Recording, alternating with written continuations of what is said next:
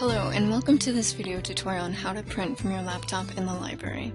This tutorial will show how to use the WebPrint service to print from your laptop to library printers. Keep in mind, the only file formats allowed in web printing is Microsoft Word, Excel, PowerPoint, and PDFs. If your file is a different format, it first needs to be converted to one of these formats. Next, make sure your laptop is connected to the Illinois Net wireless network. Web printing will not work if you're logged into a different wireless network. Next, go to the library printing website. Log in with your NetID and Active Directory password, the same password for Illinois Compass and Campus Computer Labs. On the left menu, click on Web Print. Click on Submit a Job to proceed with printing.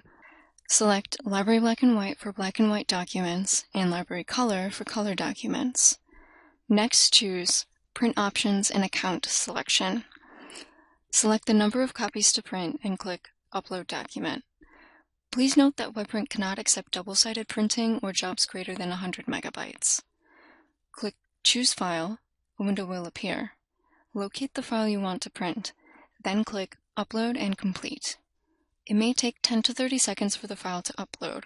Once the file has uploaded, the status will change from Submitting to Held in Queue. After the status has changed, simply go to any print release station in the library to release your print job. Thank you for taking the time to watch this video. We'd like to hear from you. Please send any questions and comments to printing@library.illinois.edu.